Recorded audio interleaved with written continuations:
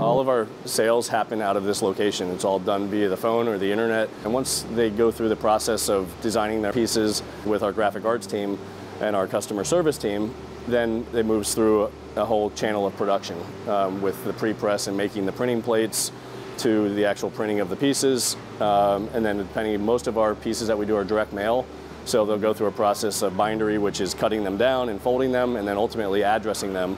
And we have a USPS post office actually on site here. And then from there it gets trucked all over the country. On average, our weekly volume is about 2 million pieces of mail. When we were outsourcing this business, the production side, it was to a company in Houston, Texas. And so to be able to bring the jobs back to Berks County where I grew up was really awesome. In addition to that, Berks County is a great place to live, biased because I grew up here, but the cost of living is great, and we service the entire nation out of this location. And so we really could have picked any home in the United States, and to make it Berks County was special for me.